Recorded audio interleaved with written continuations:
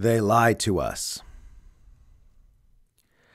They lie to us all our lives about what soldiers do, about what cops do, about what journalists do, about what presidents do. They lie to us all our lives about how laws are made, about how kings are made, about how culture is made, about how norms are made. They lie to us all our lives about what our minds are for, about what our hearts are for, about what our neighbors are for, about what foreigners are for. The world is confusing, and they make it more confusing, on purpose, because they thrive in confusion. And now we watch as the world turns to ashes, carried on the back of confusion, made by newsmen and corporate creatures who eat ashes.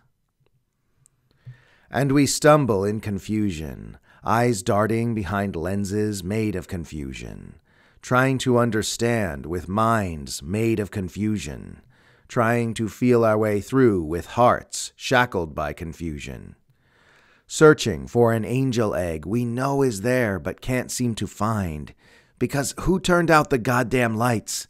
And why can't I figure out which way is up? And off we go, chasing distractions again for the next news cycle, the next election cycle, the next spin cycle, the next amnesia cycle.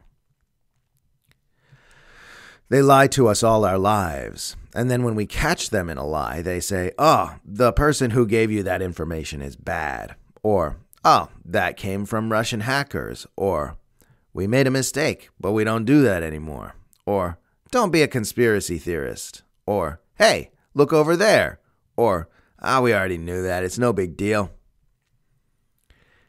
And then everyone forgets, and the confusion churns on.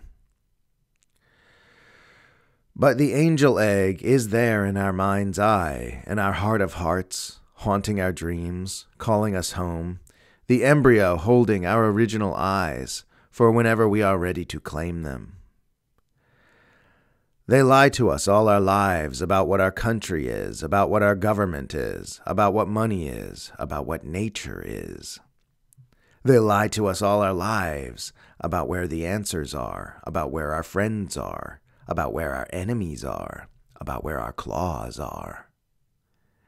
They lie to us all our lives, and they make the world confusing, and beneath that confusion we are watching them with our original eyes, with our primal eyes, with our natural eyes, with our uncivilized eyes.